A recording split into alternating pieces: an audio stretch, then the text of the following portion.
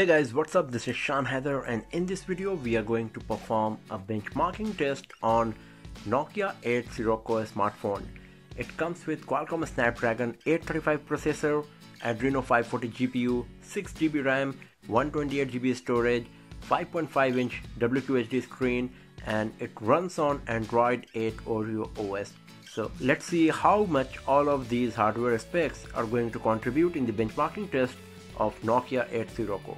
So the benchmarking applications we got today here, they are Antutu benchmarking, Basemark OS 2, Geekbench 4, Basemark X, and Quadrant Standard. We have already performed all of these tests to save your time, and we will have a look on the benchmarking test scores result directly, and we will compare the test scores with the rest of the smartphones as well. So let's start it.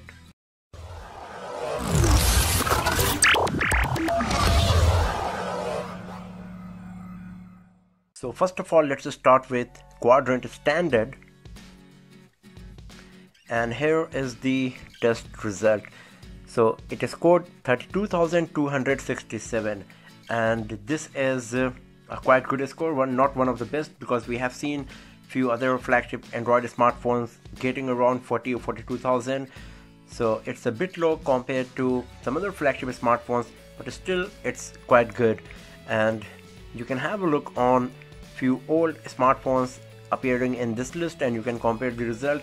For example, the second position is of HTC One X, and it scored less than 5,000, and our device scored 32,000. So you can get the idea that how much difference you are going to get compared to an entry level like few years old smartphone. And you can also watch our previous videos of other flagship smartphones to compare this result to get the better idea. Now let's go back from here and let's have a look on Antutu benchmarking, one of the most popular benchmarking applications. So the score is 209,511, and this is a pretty good score. And if you go to the ranking tab, here you can compare the benchmarking test result, the score, with other smartphones. So you can see that at first position the score is 264,769, and if you scroll down you can see that our device is at 9th position with 209,511. The difference is very less between 8th position and 9th position, but still the performance of Nokia 8 Sirocco is quite good. It's among the top 10 smartphones on Antutu benchmarking. And if you go back from here and go to the individual test scores, you can see the score achieved in CPU, GPU, user interface, and memory test. So you can see that the best performance is coming from GPU because of Adreno 540, then at CPU credit goes to Qualcomm Snapdragon 835, and then there is user interface and memory. So the lowest score is achieved by memory in this test, but our main concern is the overall score, and that's 209,511. It got 9th position in Antutu benchmarking's best smartphone list. So now let's go back from here and now let's have a look on Basemark OS 2, and it's 3,513, and this is also a very nice score.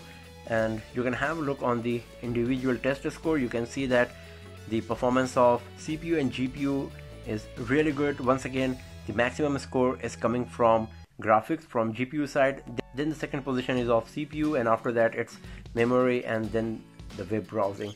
But once again, our main concern is the overall score, and that's 3,513. And as I said, like, you can watch our previous videos of other flagship Android smartphones to get a better idea that how good Nokia 8 Sirocco is performing compared to them. And now let's have a look on Basemark X. It's a gaming benchmarking test, so basically it gives the idea about the GPU performance and gaming capability.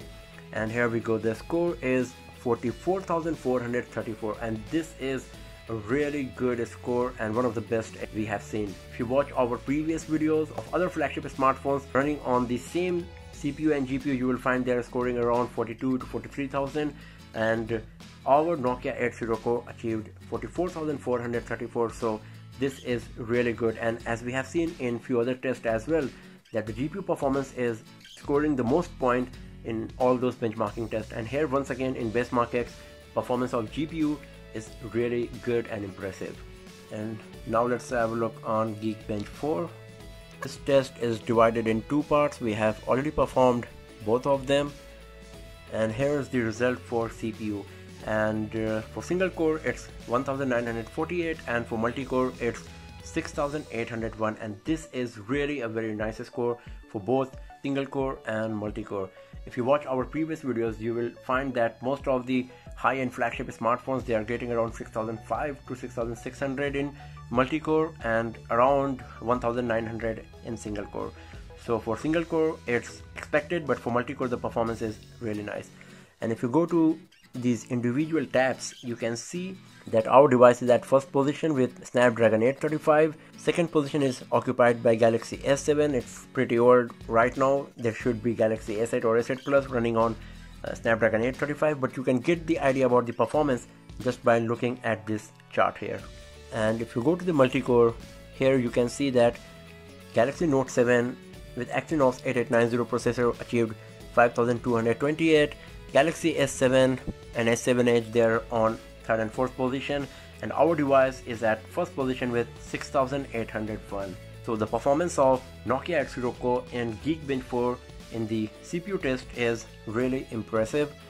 And now let's go and have a look on the compute test result, and the score is 7895, and this one is also a pretty good score. If you go to the compute tab, you can see that there are a few old devices. Also Galaxy S7 is there, 2 years old smartphone, and it is scored just 2766, and our device is scored 7895. So even in compute test, performance of Nokia at Sirocco is good as well. The overall performance of Nokia at Sirocco in all of these benchmarking tests is really nice. In quadrant standard it was not so good because it achieved only 32,000. We have seen other smartphones, flagship smartphones, they are getting around 40,000. But in Antutu benchmarking it was good. Our device is among the top 10 smartphone in Antutu benchmarking list, and after that in Geekbench 4 the performance is really good, especially in CPU test for multi-core. Also in Basemark OS2 the performance is good, and Basemark X as well. As we have seen, especially the GPU performance is really good in all of these benchmarking tests. So that's all for now friends, thanks for watching the video, and do not forget to subscribe the channel for more videos, tips and tricks and hands-on reviews like this. I'll see you guys next time in another video. Have a nice day.